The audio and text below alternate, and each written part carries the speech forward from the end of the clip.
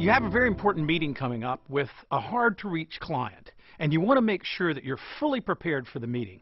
There are certain questions you should ask in this meeting, and there are certain questions that you should avoid. And that takes us to the Knoll Sales Coach Priority GPS, a system of asking questions to ensure that you ask the right questions in the meeting to get the right information in order to build the right solution for your client.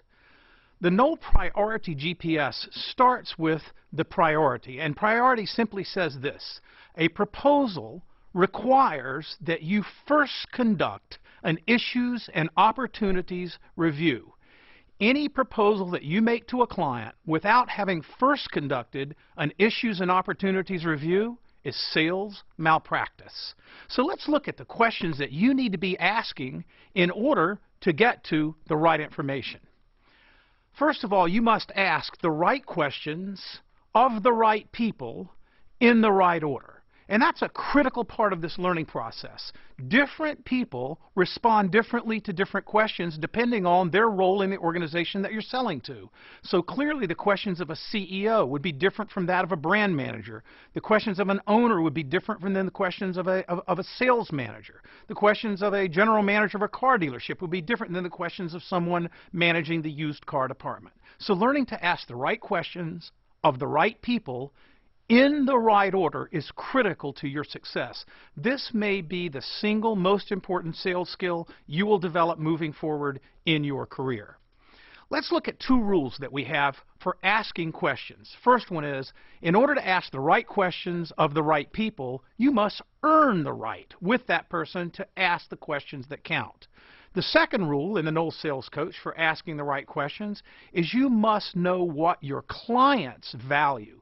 So often we go out and we pitch what we value as a station. In order to be effective, our questions have to uncover what our clients value, what's important to them. So in this Knoll Priority GPS questioning system, we've identified three types of questions. The first type of questions is what we call general questions, and we'll explain them in detail. The second type of questions are questions about the client's problems and unmet opportunities. And the third type of questions that you will ask are what's called solution-oriented questions that lead to you creating a presentation as a solution to the client's problems and unmet opportunities. But let's look at these general questions first. General questions are questions about the client's current situation, who their target customer is, what their marketing budget is, what kind of competitive spending they're doing in the marketplace. And there's been a lot of research done on general questions in the last 25 years. As our buyers, as our clients, as the prospects that we call on have become more sophisticated in their use of media, we find that these general questions today, if we ask them of the right people at the wrong time, are first of all ineffective at best. Asking current situational questions to a very important person, the organization that you're selling to, is an ineffective means of sales. Secondly, research shows that virtually everyone goes in and asks these questions. So the clients have heard them before, and the truth is they're sick of hearing them because they're a waste of time for the client. These questions are usually detrimental to the sales process. They hurt your personal brand, and the reason they hurt your personal brand is asking general questions simply uncovers information that's beneficial to you, the seller. So from the client's perspective, they're giving you information to help you sell them something that they're not sure that they want or they need. So you want to avoid these general questions in important meetings, and you want to have these questions answered in advance. It's critical that you must get these questions answered in advance of your important call.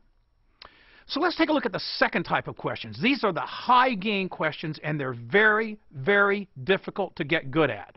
These are questions about the client's problems and opportunities. And yeah, you've got to get in there and get under their skin a little bit, perhaps.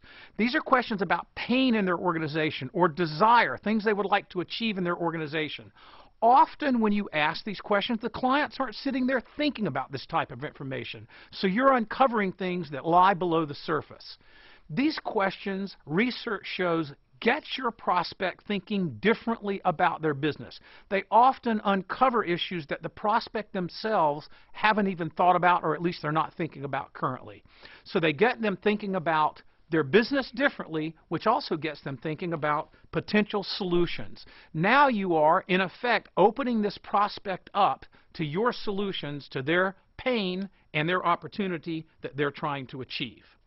So let's get started. How do you ask these problem and opportunity questions? Well, first of all, you need to write them out in advance, and you need to start with, if possible, open-ended questions, questions that can't be answered yes or no. You also want to ask yourself as you're scribing these questions, does this question make me sound more knowledgeable? Is this a question about their business that says I know something about their business? Does the question relate specifically to their business? And does the question relate to their objectives? The way you get started with problem or opportunity questions is simple. You start with problems and opportunities that you think the client has, you think the prospect has. And obviously, the best way to find out about those problems is to interview someone in their organization before you go in to have the meeting. The best problem and opportunity question you will ever ask in your career is one that you already know the answer to. So you'll be asking these problem and opportunity questions about issues and opportunities that you know you can solve with your products and services that you're offering to the client. So start by asking yourself, what problems or opportunities do I think or know they have? And then begin to describe your problem and opportunity questions. And they sound like this. Is it a problem for you that ... What's the one thing you would like to see in the future? What have you found to be the biggest hurdle to get something accomplished? What would it mean to your business if in the future this happened? What concerns do you have with your current advertising? What concerns do you have with selling new cars? What concerns do you have with getting people to use your service department more often? And then finally, the catch-all problem and opportunity question is when you wake up at 3 o'clock in the morning and you start thinking about your business, what is it that's keeping you awake at night? It's a great way to get a conversation starting. Now, when you ask a problem and opportunity question, here's what's going to happen. They're going to throw something out, and you're going to want to start selling right away. But you can't do that. What you've got to do is listen. This is very similar to handling objections.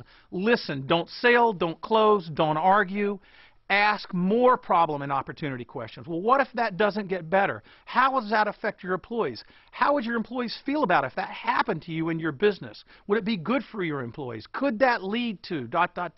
So you want to ask more questions about those problems and opportunities. It's very, very difficult to do. This is a mindset and a skill set that very few of us have had practice on, and it takes a lot of practice to get good at it.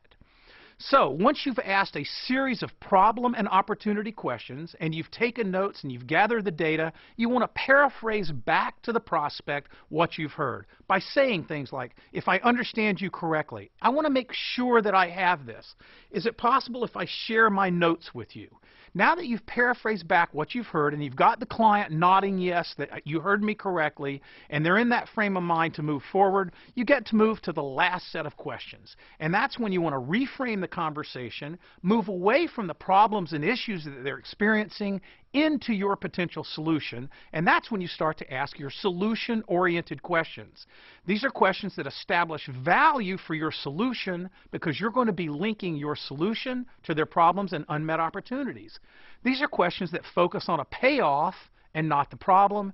These are questions that are positive, helpful, and constructive, and these questions also move the discussion toward action and commitment. Now, the last thing you have to do before you leave is set the next meeting. Critical that you create an advancement and set the next meeting. And if you would like to see a template of these questions, go to the Conducting the Meeting section of the Knowles Sales Coach, go into the Templates section, and you will find problem and opportunity questions written for all the major selling categories. Good luck. It takes lots of practice. Stick to it, and you will see a huge change in your personal results.